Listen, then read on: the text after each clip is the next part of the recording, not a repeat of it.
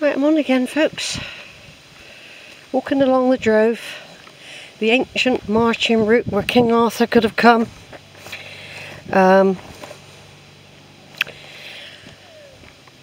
Battles took place out there, apparently, Saxon battles. One of the very last Saxon battles took place out here, apparently.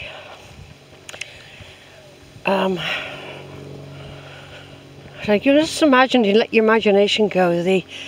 I don't know if I think they rode horses in those days as well. But all their gear, the noise, they would have had fires, they would have been hunting food. You know, you couldn't just go to Tesco's in those days and get a steak, you know what I mean? I don't know how long these trees have been here and planted like this though. But look at the view over there, through those trees. Absolutely fantastic. Of course, I didn't bring a little map with me today, so I've forgotten to tell you what the names of the hills are. I know some of them, and I know there's greater and lesser, or bigger and little. Those humps there, they've got names, but I can't remember it. I just can't remember it. But there are significance.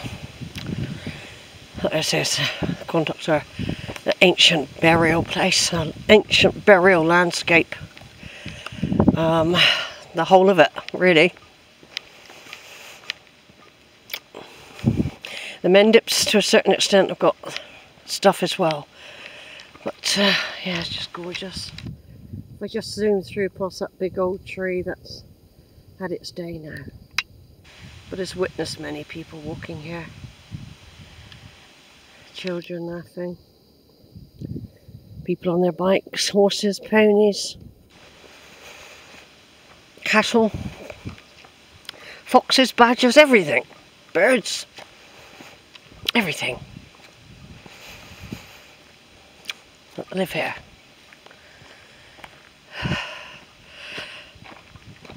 And I'm glad my sister Jude's walking with me now.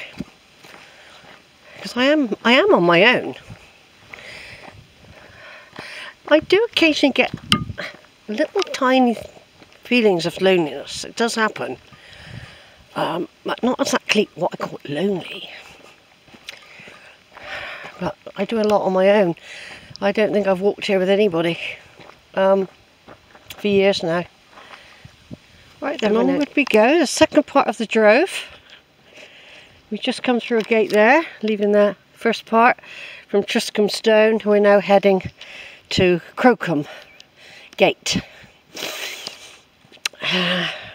where I will check the time. And it's more than likely I'm still going to go down through Crowcombe, because I wouldn't mind having a look around the church, walking through the village and getting the bus. I still think that even though I might have plenty of time, I still think I probably want to do that. Just turning off quickly while I take a picture of this gorgeous scene of this great cathedral of trees here. Back on straight away. Hold on a minute. Just sort of too good a shot to miss, really. Now, you haven't seen any ponies or anything yet. Yeah. I just feel so lucky walking here. I mean, look at these lovely rooted trees forming a wall, a natural wall along here. And sometimes I've walked along the top in some areas, walked from tree to tree. Quite often there are cows in there. We might look over in a minute. I don't feel like it. In the past I just used to run up. I don't so much now. But it's all gorgeous down there. Because it's very misty. We've got this North African cloud of dust of sandstone or some sand coming over, a plume I think they call it. And there's also lots of, I'll just point out a few events, there's lots of terrible wild fires happening around the planet. You know, Canada's had a terrible time of it. Australia, some of the Greek islands have had it. Rhodes was badly affected. And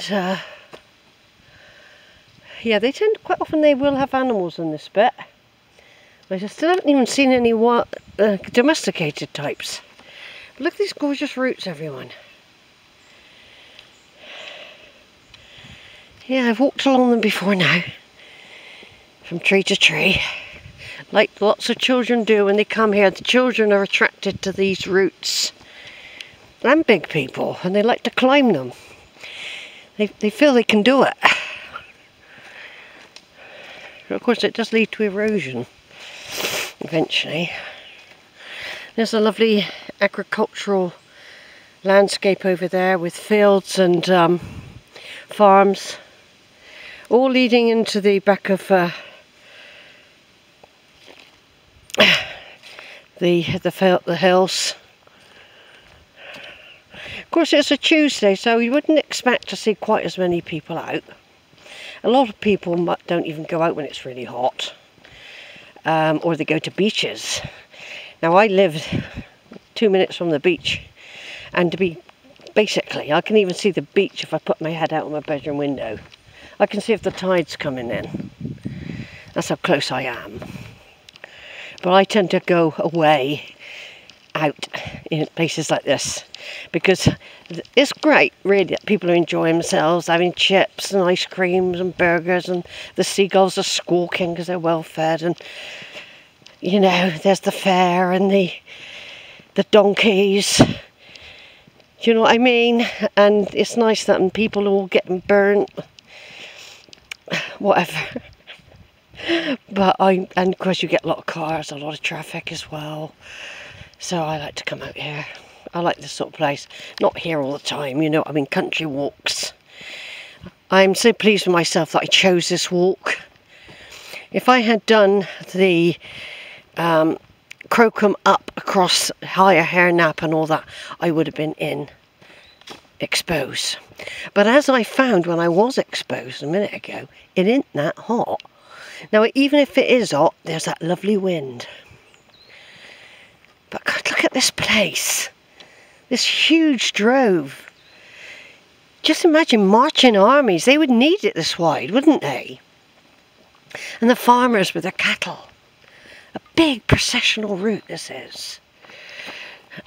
Tucked down there, there's an old farm, look. Right down there. Imagine living out here though and having all this on your doorstep. But people like that probably go to Weston for the day, do you know what I mean? That's how it is, isn't it? But there's like two droves here. There's one here and there's one down there. It's almost like a motorway, isn't it? A motorway for livestock and men. Marching armies. These lovely trees. I love you all, you know. You still with me, Jude? Yes, she says. Yes, Sheila, we're going up to Crowcombe. Special place. Yeah, I know.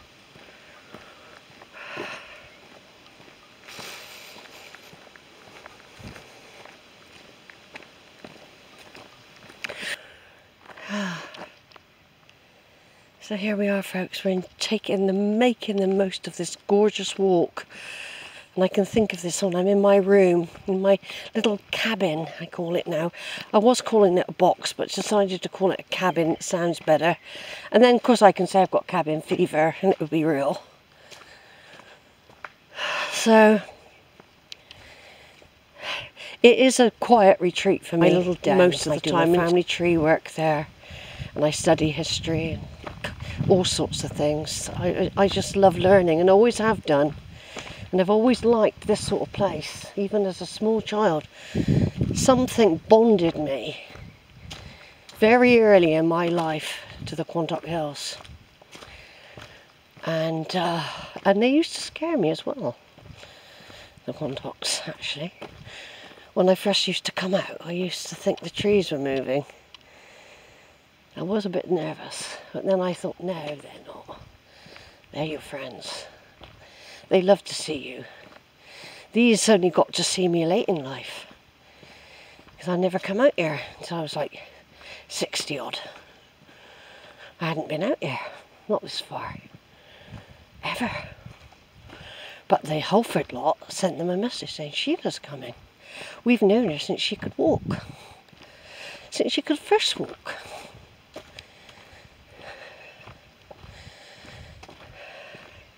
We're just going to go up one more slope before we go. We have to negotiate a puddle there. I think we just go up here. We're just going to run up. But not all the way. Yeah, I've walked all over here, folks.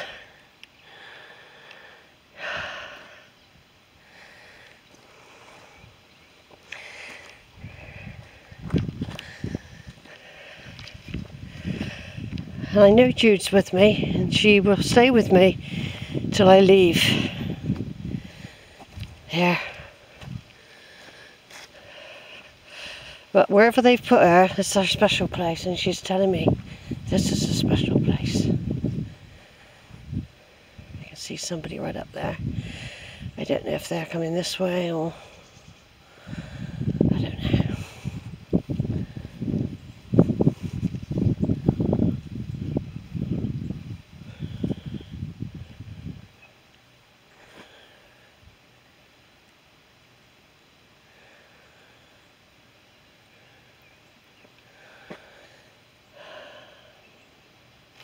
Right, I'm just going to take some photos.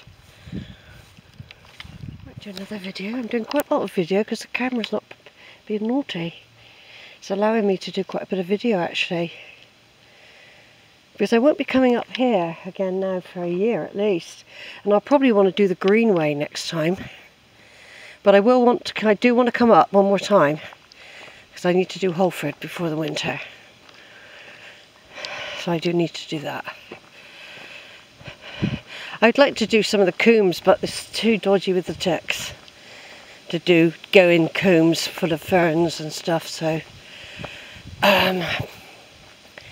it's just better that I keep to the wide spaces. They're even about in the winter sometimes, you know.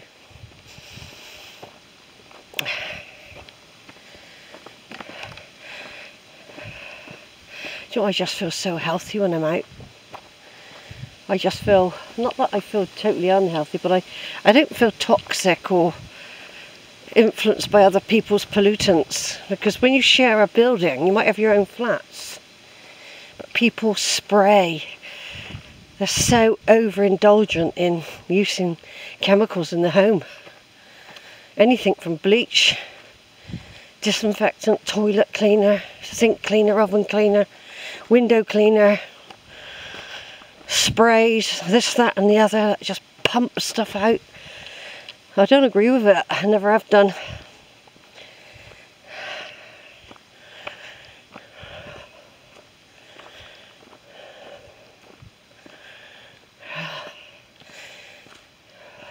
I'm glad this has taken me quite a while to walk. I'm enjoying every bloody minute of it. And I think I've made the right choice now to go down the combe, because I feel like I've had quite a big walk. I'll check the time again when we get to the gate. That's where I'm going to have my cheese and tomato. That's where I'm going to have my cheese and tomato. Just a little wander around up that area. Then I'm going downhill. Because I think I've had a good walk. It'd be no different to me walking round Sand Bay and then making my way back. But a bit more strenuous than that.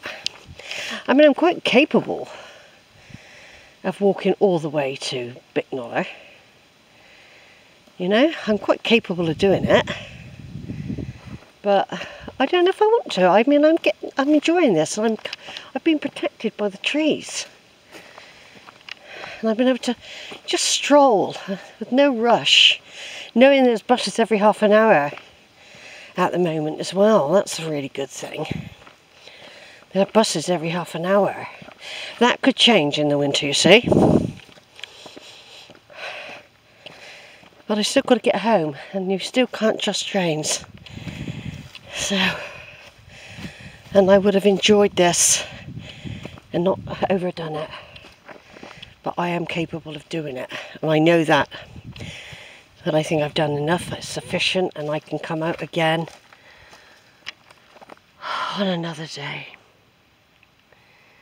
because everything's so gorgeous and beautiful and peaceful, and I love it. I really do. Just love it here. I'm really enjoying this avenue of trees. Total peace. But I can hear the army is marching. I can take myself back. Because we come from those sort of people, I do. The Anglo-Saxons, the Danes, the Normans, Alfred the Great.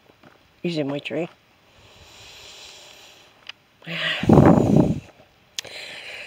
They all married into each other, see, people think it's far-fetched and all that. It's not. It's not. The Anglo-Saxons and the Normans and the Danes and the Norwegians and all that, the Vikings, they all married into each other for peace and power reasons. And it shows in my DNA. I've had my DNA done. Anyway, I'm just going to turn off now and take a picture of that gorgeous tree there. I don't know how long I've been on Zoom, but that could be an awful video I've just done. Over and out. That could be a terrible video. I've been roaming around with it on Zoom, everyone. But you can listen to the narration. Over and out.